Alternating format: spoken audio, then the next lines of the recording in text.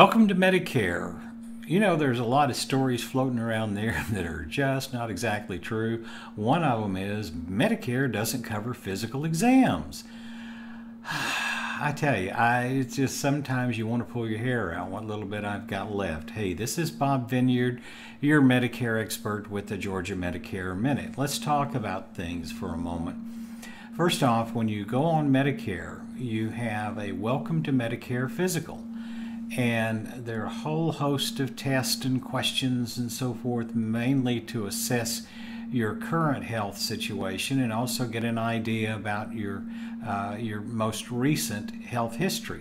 Now, this would be conducted even if you go to your regular doctor, which, by the way, if you have original Medicare and a supplement plan, you can go to any doctor, including your current doctor. You don't need a referral. You don't need somebody saying, well, wait a minute, you can't do this, you can't do that, you can't go here and there and so forth.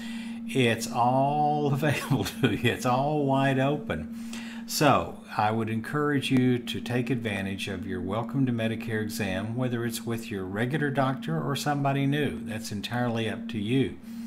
There are a whole list of exams and pre-screenings and so forth, including alcohol abuse, substance abuse, bone density test, cardiovascular screenings and tests and so forth, cancer screenings, colorectal cancer screenings. There's a whole bunch of those that are available. Depression, diabetes, glaucoma, hepatitis C, lung cancer, mammograms. I'm reading off the list because I can't remember them all. Obesity screening, some of us will kind of cringe at that one there.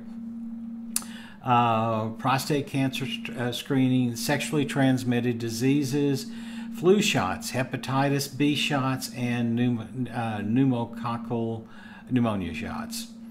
So, all of that is covered under Medicare, under your Welcome to Medicare exam, and it's done at no charge to you. This is if your doctor knows how to code things. Now, occasionally I hear from people that said, well, I ended up paying for this and paying for that, and I can't imagine why people are excited about Medicare. I had this come up just the other day, as a matter of fact, and the client said, well, part of my exam was covered and part of it wasn't, but then the office told me we're going to give you two separate billings, one because it's performed by a nurse practitioner or maybe as a physician's assistant, and Medicare won't pay for that.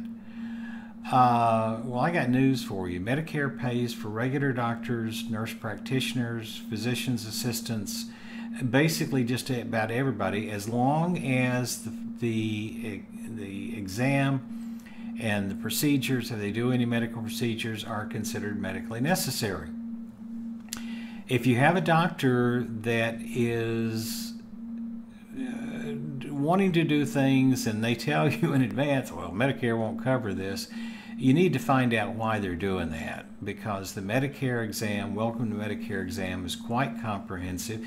Even your follow-up exams, your annual wellness visit, a lot of that is covered at no charge to you. Sometimes you'll get into some lab situations that if your doctor doesn't know how to code it, you may get a bill, but just make sure that you talk it over with your doctor and say, now wait a minute, I want to make sure that we're doing the things that Medicare says they're going to cover.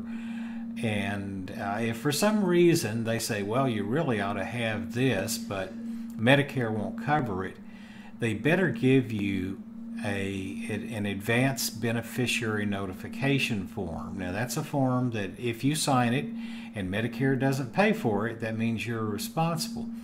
If they don't give you this form and tell you, well, you need to sign this if you want us to go ahead because Medicare may not cover it. If they don't give you that form, they can't bill you for it. And if they do bill you for it, you don't owe it. Okay? Let's just get that straight right there.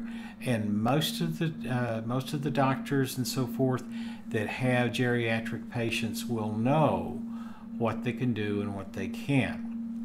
Now, I've been on Medicare for 5 years now. I had my Welcome to Medicare exam, and I've had, I guess, 4 annual wellness visits, plus a few other in between. And as far as the routine tests and so forth, I've never paid a dime. One time I did, very first time I guess it was, my doctor said, well, I want you to sign this ABN form, Advanced Beneficiary Notification form, because I'm not sure if Medicare will pay for it or not. I think they will, but I'm not sure. I signed it. Medicare paid for it, didn't owe a dime.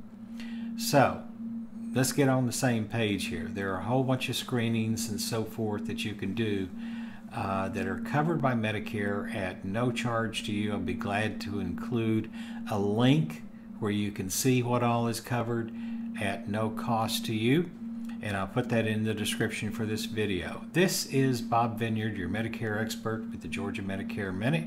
You take care and have a great day.